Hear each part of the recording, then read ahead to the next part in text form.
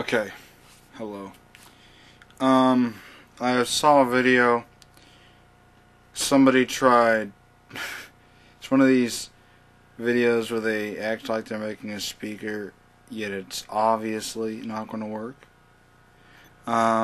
They had got a Kleenex box, foil, a motor, and a battery.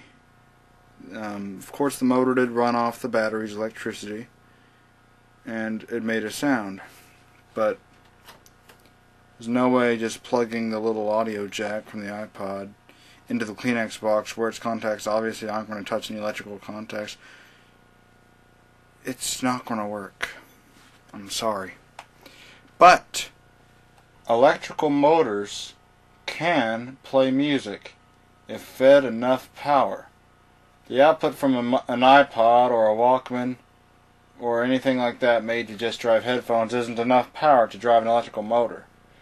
But if you have a good powerful amplifier, you can run an electric motor to produce music. Here I have attempted to put two toothpicks and tape them to the shaft of a motor that's hooked up to an amplifier that's about 3.5 watts. The more power, the better. I would not recommend hooking your motor up to any high-end piece of audio equipment just in case anything might blow in the amplifier, because it might not be the best idea to be running a motor from something like that. But this amplifier is not having any problem. But for our own safety, use stuff that's not that bad to blow. Here I'll have an ordinary cassette recorder play music into the amp, and it will drive the motor how it is right now. Now watch this when I first turn on the amp. See it twitch? That's when the power first is applied. Turn on the recorder.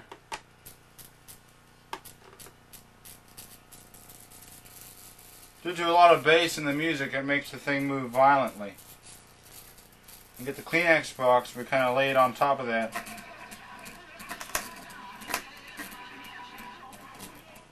And press the toothpick against it as well.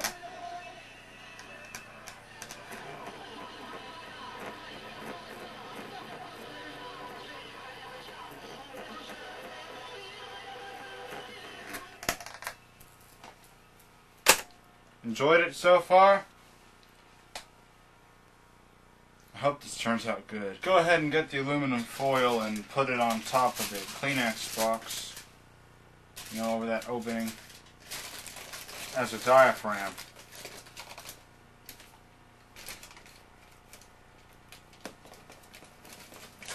Use ordinary Scotch tape to hold it in place. Just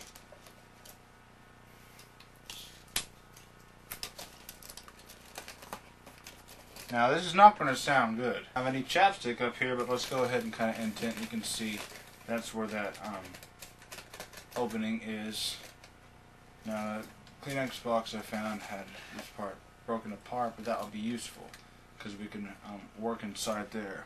We use a couple of these clip leads to make managing the motor easier, as the amplifier's wires aren't very long. Be sure not to let the wires short out, and put the metal to metal ends on the motor. Keep this in mind, the lower voltage motor used,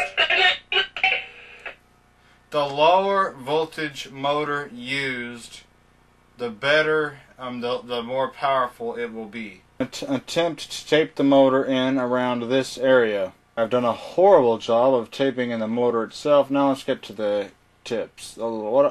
Sticks. Wooden sticks. Keep in mind the real annoyance it takes while you try to do it.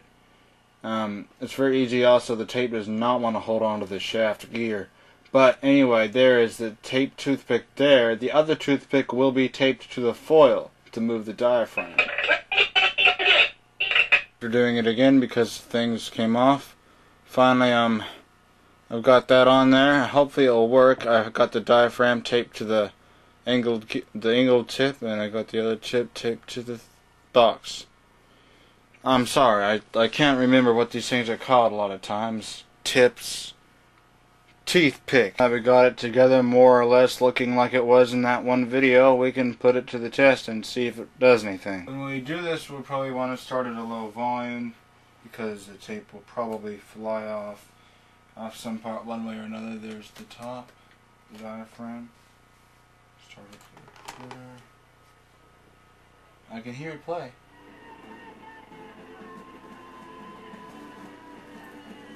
That's pretty good bass.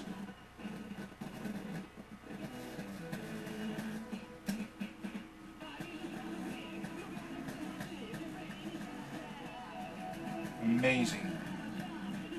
It's actually working.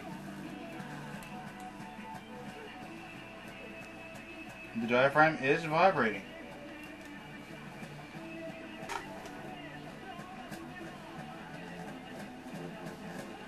Louder.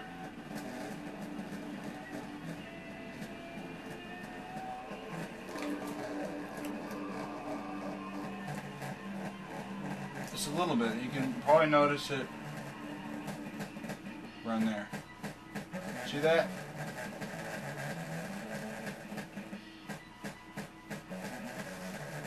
Now if we open it up, let's see if we can see the mechanism operate.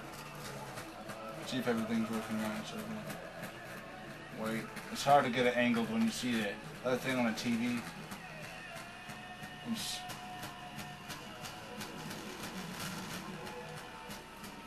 The one that's being held down to the cardboard is just there kind of to keep it from going haywire, yet it still allows the other one to move the diaphragm to be able to hopefully help amplify the sound coming from the motor. Neat, isn't it? So that's, after seeing another one of those little prank videos where you act like you build something but it's so obviously not going to work. This is something where you build something and it actually works. Pushing it on in different ways will change the sound.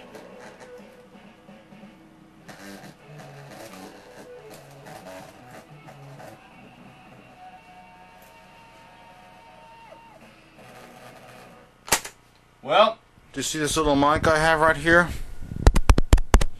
I've got a little microphone right here, you know, okay? And what I'm going to be doing now is, before I go, I want to put the mic inside the box of that speaker so you can hear it better and what it sounds like from an inside perspective. The microphone is going to be put right in here, facing where the diaphragm is on the inside of the box, and then I'll close it back up.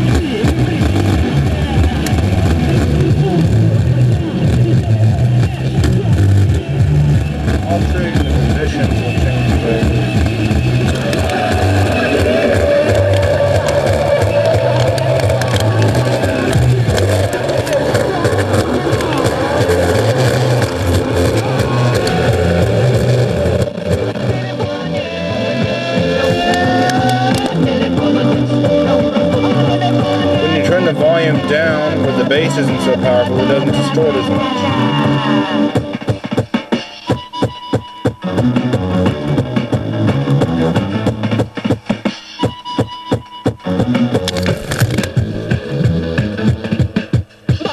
Thanks for watching the video of this fascinating contraption.